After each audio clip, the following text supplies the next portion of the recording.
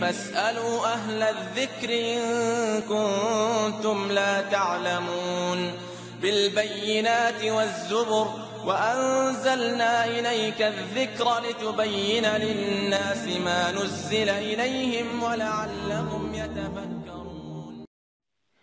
জি ওয়ালাইকুম আসসালাম ওয়া রাহমাতুল্লাহি ওয়া বারাকাতুহু। এক ভাই খুব গুরুত্বপূর্ণ একটা প্রশ্ন করেছেন যে গোরস্থানের উপর বহুতল বিশিষ্ট ভবন নির্মাণ করে দোতলার উপর মসজিদ নির্মাণ করা যাবে কিনা বা মাদ্রাসা নির্মাণ করা যাবে কিনা। আসলে এটা হলো খুব ইম্পর্টেন্ট একটা প্রশ্ন, বা যেটা সবার মনের ভিতরে সবসময় প্রশ্ন জাগ্রত হয় যে কবরগুলোকে বিশেষ করে পাকা করা হয় এবং দেখা যায় যে অধিকাংশ জায়গায় আহ, কবর কেন্দ্রিক মাদ্রাসা বা মসজিদ করা হয় কবরের উপরে। আসলে এগুলা কতটুকু শরীয়ত সম্মত? আসলে রাসূলুল্লাহ সাল্লাল্লাহু আলাইহি সাল্লাম কি বলেছেন সেটাকে ফলো করতে হবে আমাদেরকে।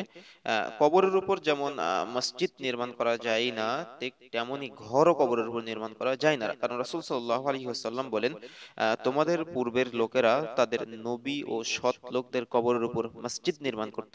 সাবধান, তোমরা কবরের উপর মসজিদ নির্মাণ করো না। আমি তোমাদেরকে এ থেকে কঠোরভাবে নিষেধ করছি। রাসূলুল্লাহ সাল্লাল্লাহু আলাইহি সাল্লাম আমাদেরকে নিষেধ করেছেন এগুলো করতে। যেমন হাদিসটা পাবেন আপনি বুখারী মুসলিমের ভিতরে আসছে হাদিসটা, এবং মিশকাতের 714 নম্বর হাদিস। এবং রাসূলুল্লাহ সাল্লাল্লাহু আলাইহি সাল্লাম এ সম্পর্কে আরো বলেছেন, যেগুলো আমরা পাই সহিহ মুসলিমের ভিতরে আসছে হাদিসটি এবং মিশকাতের 1697 নম্বর হাদিস। রাসূল সাল্লাল্লাহু আলাইহি ওয়াসাল্লাম বলেছেন কবর পাকা করতে নিষেধ করেছেন। রাসূল সাল্লাল্লাহু আলাইহি ওয়াসাল্লাম কবর পাকা করতে এবং কবরের উপর ঘর নির্মাণ করতে এবং কবরের উপর বসতে নিষেধ করেছেন। তাহলে এটা দাঁড়ায় যে রাসূলুল্লাহ সাল্লাল্লাহু আলাইহি ওয়াসাল্লাম কবর পাকা করতে, কবরের উপর ঘর নির্মাণ করতে এবং কবরের উপর বসতে নিষেধ করেছেন। মুসলিম মিশকাতের 1697 নম্বর হাদিস, জানাজা অধ্যায়ের ভিতরে হাদিসটা আসছে। তো আসলে ভাই যেটা আমরা রাসূল সাল্লাল্লাহু আলাইহি ওয়াসাল্লামের ভাষ্য অনুযায়ী বুঝতে পারলাম যে নিষেধ, এতটুকু শেষ, নিষেধ। এখানে আর কারো কোনো যুক্তি বা কোনো তর্ক বা কোনো কিছু উপস্থাপন করার প্রশ্নই ওঠে না, উপস্থাপন করা চলবে না, কারণ রাসূল সাল্লাল্লাহু আলাইহি ওয়াসাল্লাম নিষেধ করেছেন। এখানে নিষেধ কথাটা উল্লেখ করা হয়েছে। রাসূল সাল্লাল্লাহু আলাইহি ওয়াসাল্লাম কবর পাকা করতে, কবরের উপর ঘর নির্মাণ করতে, কবরের উপর বসতে নিষেধ করেছেন, যেগুলো আমরা সহিহ হাদিস কর্তৃক প্রমাণিত পাই।